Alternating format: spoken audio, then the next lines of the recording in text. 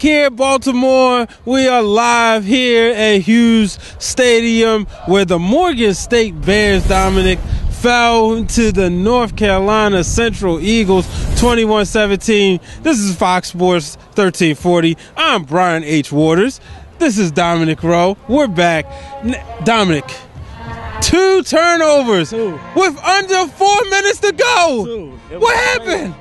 They did not protect the ball. In the beginning, we said the key words were big plays, and more big plays. But at the end of the day, North Carolina Central, it seems like they were the ones that were making all of the big plays. I don't know what was going on today. Well, let's look at it, right? So you go to the first quarter, North Carolina Central, they come out storming. 14-0. 14-0. Then, all of a sudden, the Bears come ruin. They come back. It's 14 up. Yep.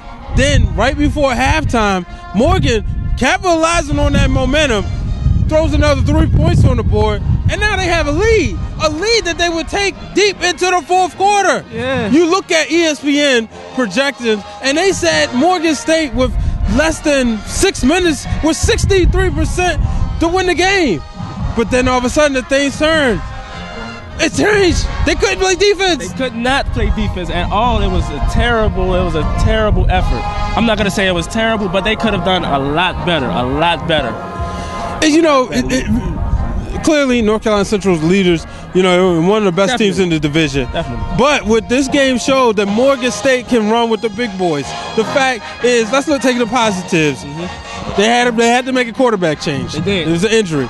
And to be able to still be in this game at the end, unfortunately for the quarterback, he fumbled the ball, and then he threw an interception, a very costly fumble and a costly interception, an opportunity where they could have drove down and won the game. Definitely. It didn't happen, but to be that close, I mean, yes, the Eagles prove why their record is what it is. Definitely. Nonetheless, Morgan State, don't hold your heads down. This was almost had to win. We know almost doesn't count, but it's homecoming. And you know what? They might have lost on the field, but it's still time for a celebration. Definitely. 149 years of existence. 149 years where this university is a national treasure, a place that you can call home, a place that I can call home, a place that Hugh Scott behind the camera can call home, a place that most of Fox Sports 1340 can call home. Yes, sir. A place that most of Baltimore's pride, joy, Morgan State University. Any final thoughts? Man, no, not really. We just have to do better. We're going to come out next time. We're going to produce those big plays. I guarantee you. We're going to learn from this, and then we'll go into the next game and do much better. Tell them where they can find you, man. You can find me on Twitter at Domorowe, DOMOROWE. Facebook is the same thing. Oh, you hear the music? The music is going, but you know what? I want to get the party. Find me at Brian H. Waters. Find us at 1340 AM Fox Sports.